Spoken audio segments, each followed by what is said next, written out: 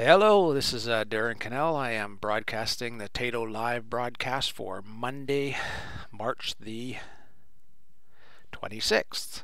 I have a couple of different things I need to talk about today. The first one is the fact that we are going to begin our virtual summer school. It is an actual school that is starting up. It's a new school for the Saskatoon Catholic School Division. It will be starting in July. Students will be able to start registering probably, hopefully, as early as tomorrow. We will do our virtual announcement of the new school at that time, and I'm hoping to be able to draw from the teachers that we have currently in the Saskatoon Catholic Cyber School in order to teach that summer school courses. One of the things that have been clarified is, a whole pile of stuff's been clarified in the last week about this school. What we're going to try to do at our first launch is we're going to offer every single course that we have on our list, and all of those courses that we have on the list we are going to allow students to register for, and then come the last day of June, we will make a decision as to which courses we will offer. The decision has been made that we will offer courses based on 20 students registered. And sorry, I didn't use the right terms there. The way we'll do this is we'll offer sections based on 20 students registered. So if we in the summer only have 20 people registered, we will offer one section, which means I will need one teacher to teach 20 students. Now, in that section, there may be math classes, English classes, science classes, French classes, and whatever else students have registered for. What I'm hoping and what we're going to try to achieve is to get as many people registered as we possibly can, which will then allow us to concentrate our teachers based on the teaching subject, which means we could have one math teacher teaching 4 or 5 different math classes. If we are overwhelmed and we have a phenomenal response, then it may be possible that teachers teach individual courses. But I'm not too sure if that's going to happen. It depends on how good our advertising works and how many people we actually have interested in the virtual summer school. But the goal is that we offer as many courses as we possibly can the first time through. The vision in the long run is that we would be able to offer summer school as a blend for the Saskatoon Catholic Cyber School. Now that may never happen. We may have the virtual summer school as its own entity for the next 10 years, and there's no problem with that. It is its own school. It has no connection at all to the Saskatoon Catholic Cyber School. What will end up happening is if the Saskatoon Catholic Cyber School goes year-round, that in turn will cancel out the virtual summer school. But at the moment, the virtual summer school is its own entity and is totally separate from the Saskatoon Catholic. The summer school classes will be offered from the first day of July to the last day of August. There will be no extensions given to any students who register at that time. During the summer. They have to register separate. There will be no connection at all to the Saskatoon Catholic Cyber School. To clarify that means no students from the Saskatoon Catholic Cyber School will be able to continue on their courses in the summer.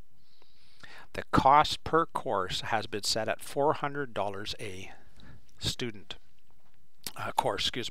A student is welcome to take more than one course. Unlike the Saskatoon Catholic Cyber School, in the summer school you can take 4 or 5 courses, as many courses as you wish to take, just as long as you're willing to put the time in. We will charge you $400. You cannot gain access to the course until you paid the $400. You will be asked to pay via PayPal, and when the payment is put into the bank, then we will register you at that time. Payment for teachers. What they've decided to pay the teachers is for the 60 days in which, well actually 62 days in which the cyber school is open, you will be paid 17 full days based on your grid. which means you'll be paid full days, 17 days, in order to pay for the job that you'll do in the summer. Teachers, again, will be chosen based on the needs of the students, based on the registrations that come in. I understand how scary this is for teachers, because you'll be teaching more than just your own course. You'll be teaching a whole variety of courses, but the jack of all trades is a type of teacher that we're going to need in order to make the virtual summer school work. So if you are an English, science, math teacher, you're the type of person I'm looking for. In the next couple of days, what I'm going to do is I will post a Google basically a Google site which you can fill out a survey and tell me which subjects you're comfortable teaching, and then I will select the teachers based on that. You will be asked closer to the end of June if you're interested in participating in the summer school as a teacher. If you have actually filled out the Google form, at that time I'll go down the list, and if I have a class that I think you fit, or you're the closest person to fitting to the classes that will be offered in that section, then I will ask you directly if you're interested in teaching it. If you say yes, then you will end up teaching that, and you'll end up being paid 17 days in the summer to teach the summer school.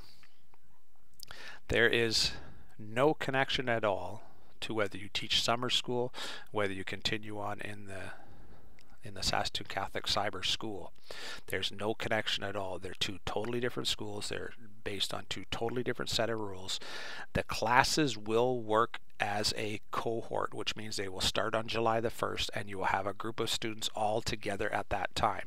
We will be using the calendars that come in Moodle. We will not be using the 150-day calendars.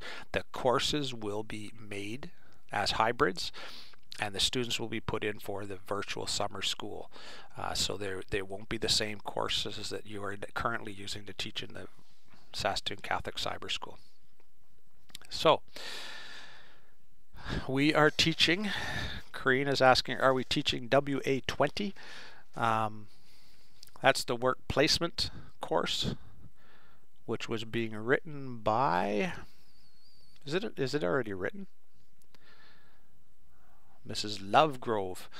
If she has said that she was willing to offer it, then yes, we will offer it. If she said she wasn't, then it won't be on the list. The list will all come out anyways. You'll see it. It'll come out on the summer school site. If you're looking for the summer school site, just go to the cyber school site and throw on summer at the end of it, and then you can see the course list right on there of what we're offering at this point in time.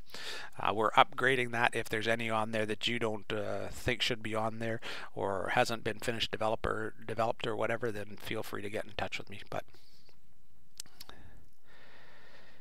that's what's going to end up happening, I think.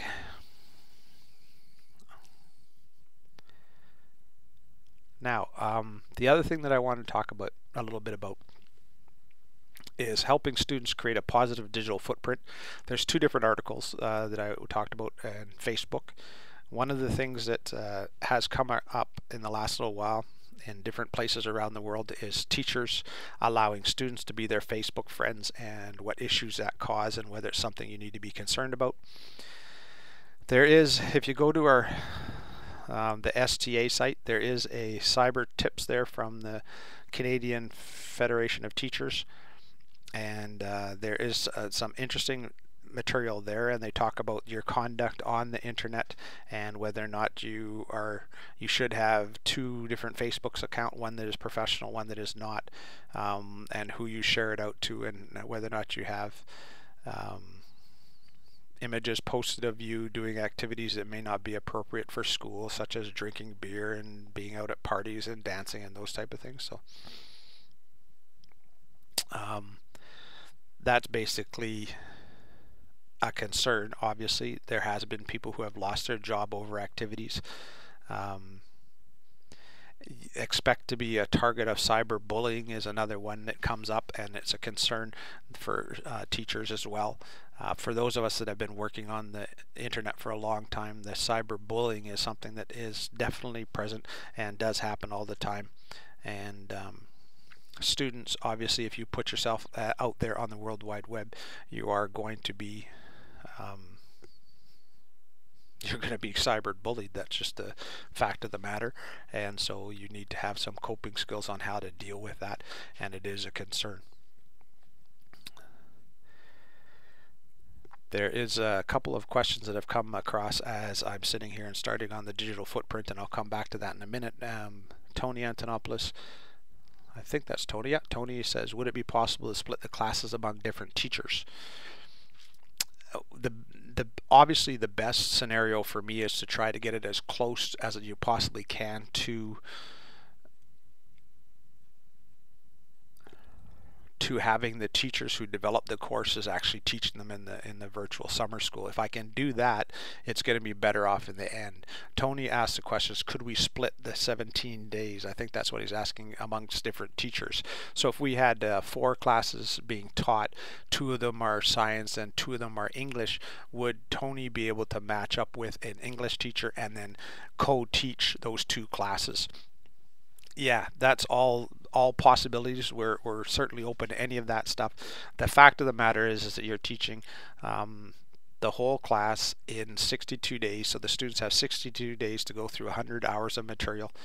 You're going to end up doing a fair amount of marking. It's going to be a fair amount of work, and that's one of the reasons why they've put it at about $7,000. I think the average is for pay. So when they're trying to work out the scenario as to how much the summer school will cost, a teacher will probably make about $7,000 in order to teach summer school. If possible, could we split it so that each one of them got, let's say it's $7,000, each one of them got $3,500, or got 8.5 days of teaching, because it's 17 days. So could you be paid 8.5 full days in order to teach a course and then have less students to teach in the summer?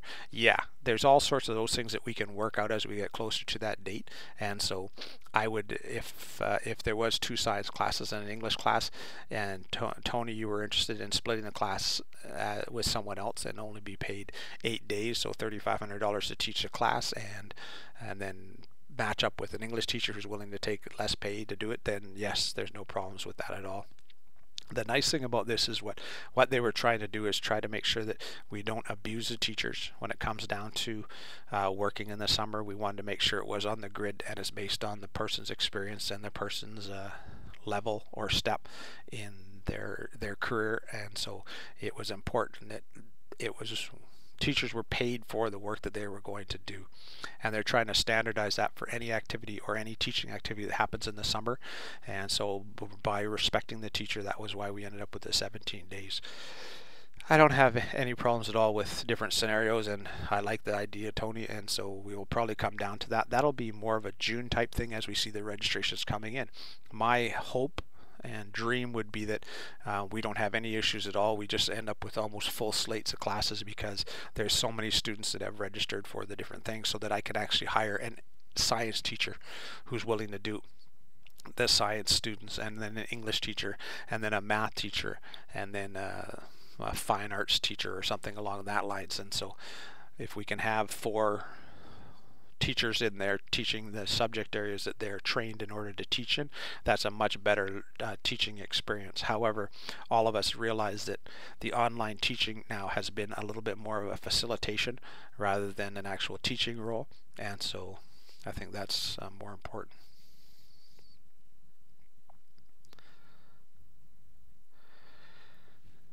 But thank you for the question, Tony. I like it. Facebook, there's a few different tools out there that I think are very powerful. Facebook is one. I think it's amazing to be able to connect with the students that I used to teach who are now adults. I don't see any issue at all with connecting with students.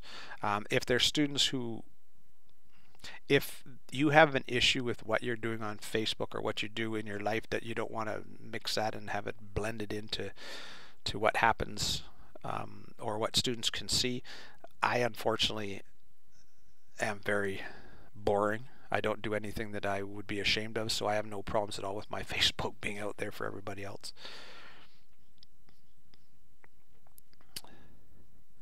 Wally Depker. Our course is set up for 150 hours. Will the course have to be redone for 100 hours at summer school? Wally, our courses are actually not set up for 150 hours. They're set up for 100 hours because that's what the curriculum asks us to do.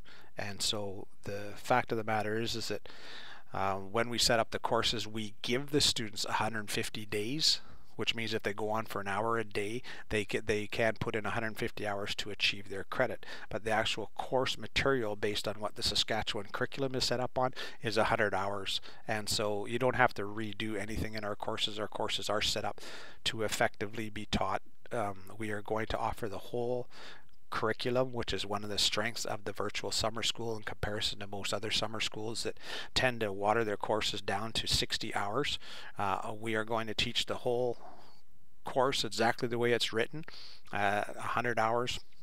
Then there is some homework obviously built into that, but based on the skill of the students should still be able to complete the course without any problems at all. Basically putting in 2 hours a day for the 62 days, they should have no problems at all completing the summer school classes. But I understand what you're asking. We will not do any adaptations of our courses at all from the Saskatchewan curriculum. We will follow the Saskatchewan curriculum right down to the T like we have in the past, so it can be all the questions can be answered as far as that goes. Okay, I'm flipping back and forth here as the questions come in. I've continued to ask the questions. I don't have any problems at all answering those. And I'll go back now to Facebook. The Facebook, if you lead a boring life like I do and you have no problems with any of your images or anything that you do in your life being seen online, then I see no issues at all with having students in there. I think it's just another method of you connecting with students and being able to see what their lives are like. The interesting thing, and the most of the students that I connect with, obviously because I've been out of the classroom for a little while, are students, my ex-students that have graduated and gone on and have their own families and are leading their adult lives. Those are the students that I follow more than an active student. I think there is a question mark as to whether or not you should follow a student who is actually in your class. However, it is possible to have more than one Facebook account, and having more than one Facebook account is a great way to carry on a conversation of what happens in your classroom outside of the classroom by having a class Facebook account. So that's an interesting method of doing that, but I've gone to a commercial here. I wonder if that's because we lost connection or what happened there, but I noticed on the Ustream it's gone to an ad, so maybe it just lost connection. But if anybody has anything else they would like to add, I'm certainly here to answer any questions. And getting back to the fine points of the summer school, here's what's going to happen. Courses will be $400. Registration will probably open tomorrow. It's the virtual summer school. It is not connected at all to the Saskatoon Catholic Cyber School. We will offer all of our courses. Teachers will be paid approximately, well, will be paid 17 days for their summer school involvement. Teachers will be chosen based on which courses are registered. So whichever courses the students choose to take, we will then choose the teachers best suited to facilitate those courses. And that will be something that we will continue to do at the Saskatoon, not the Saskatoon, it's the virtual summer school. It's a very interesting initiative. It's something that we've tried to do for many years, and I'm very excited with our administration allowing us to go forward with it this summer.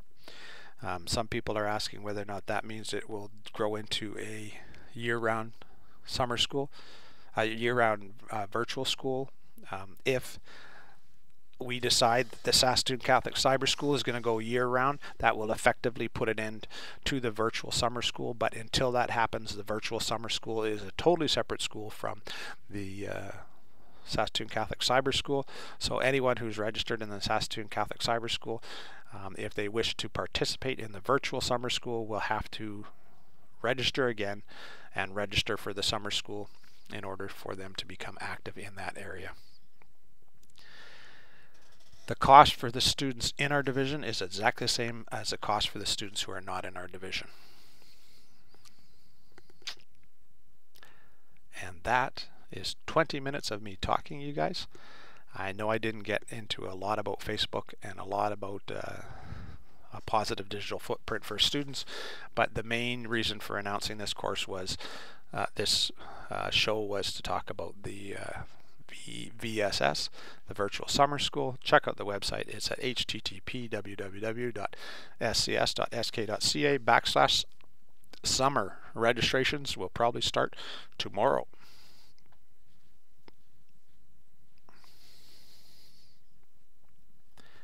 That, my fellow human beings, is my end of my broadcast, unless something pops up real early. Oh, Tony threw one in just at the very end. How about starting a virtual summer school early to allow adult students to take courses? We have talked about that. There is a virtual adult school that we are working on, and that may come down the pipes in the next few months. But at the moment, if the adults want to take courses, they will have to take it in those 2 months. We don't want to run it in conjunction with it because it's a totally different target group. So, questions from an ED feed students from GSCS will be charged $400. Yep. Summer school is a pay to play type event, and you will end up being charged $400 whether you are in our division or out of our division. It is a straight fee for service. You have to pay through PayPal. PayPal accepts everything from money transfers, credit card, whatever you would like to do. It's all on there, and it's the best way for us to keep track of how it's being paid. Students won't have any problems navigating that method of paying for the courses. You will not gain access to the courses unless you are paid first. There will be a schedule drawn up on how you can get your money back. And we will probably follow the same scenario, but that will be written up in the next couple of months. Is if you start the summer school and something happens and you can't continue on, we will have a withdrawal procedure and what's the proper way to do it, but it's still fee to play. That's the way this virtual summer school will work. Any other questions, you guys? I'm going to try to sign on again. I'll probably be able to answer any other questions that come across the feed, but other than that, I'm signing off again. So here comes a big thumb. Thanks again for checking out the TADO show, and I will be here to answer questions for the next little while, and I'll post this for anybody who couldn't get off at lunch hour to come talk to me. So